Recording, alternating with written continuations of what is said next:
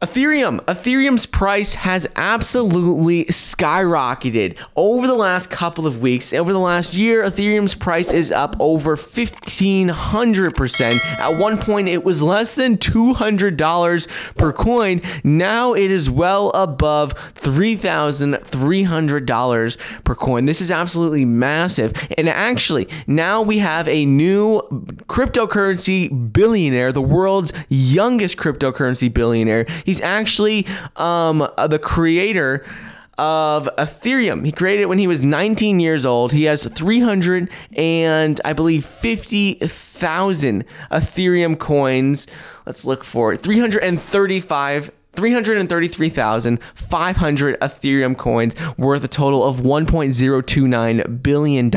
He's the world's youngest ever crypto billionaire who's made his entire fortune from crypto, 27 years old. And this is because Ethereum's price continues to beat expectations and is continuing to skyrocket. Right now, Ethereum's price is no longer really correlated and following the price of Bitcoin, and it's starting to pull away from that. Bitcoin's price has really leveled off over the last couple of weeks. It has reached record highs of $65,000, come back down since then, and has not reached those highs again. Ethereum, on the other hand, it continues to break record after record after record. Some of this has to do with ETH 2.0. Validator rewards have gone up significantly for this.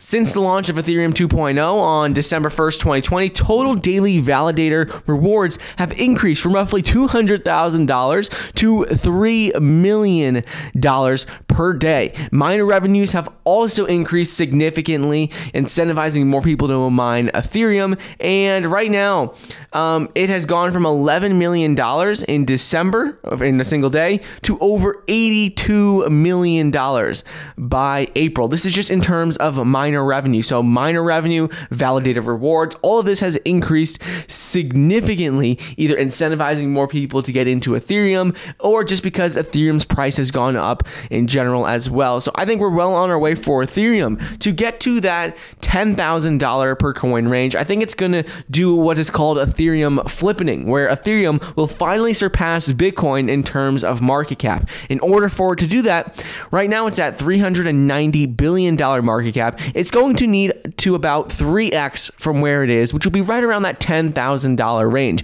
Currently, Bitcoin has a market cap of $1.05 trillion. Ethereum has a market cap of $390 billion. So if Bitcoin stays relatively level where it's at, in order for Ethereum to pass Bitcoin in terms of market cap and become the #1 crypto out there, it's going to have to about 3x from where it currently is. I think this is very possible that it could happen this year because Ethereum is on a roll. People are realizing the use cases for it with decentralized finance, with NFTs, with smart contracts, and they realize how much money is being processed using the Ethereum network every single day already, and more institutions are starting to get in on this. We're seeing institutions starting to invest through Ethereum ETFs by directly investing in Ethereum, and there's just more interest in Ethereum than there previously was. Previously, if large institutions wanted to invest in crypto, they would only look at Bitcoin, either with Grayscale Bitcoin Trust or through Coinbase or just directly in Bitcoin. But now companies are starting to see the use for Ethereum with its DeFi projects and with smart contracts and NFTs. So this is very, very exciting.